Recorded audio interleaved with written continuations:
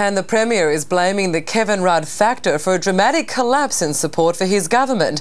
Labor's once impregnable opinion poll lead has all been wiped out, with the Greens' vote surging. John Brumby went for a walk through Olinda's celebrated rhododendron gardens to mark the start of free entry to the state's national parks. Oh, that'd be beautiful to see. But the path towards November's poll isn't looking so rosy. 14 points only 7 months ago, Labor's lead has been slashed to just 2. The poll was taken before Prime Minister Julia Gillard's ascension, and the Premier's pointing the finger at her predecessor. We've had some issues over the last month or two.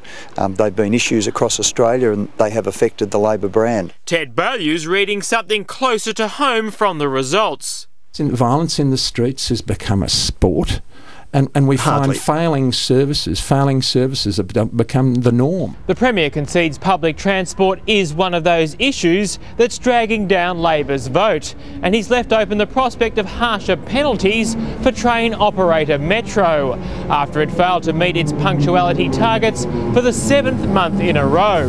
We are dramatically increasing expenditure on maintenance. That is having some short-term disruptive effect on the system. Gareth Boreham, 10 News.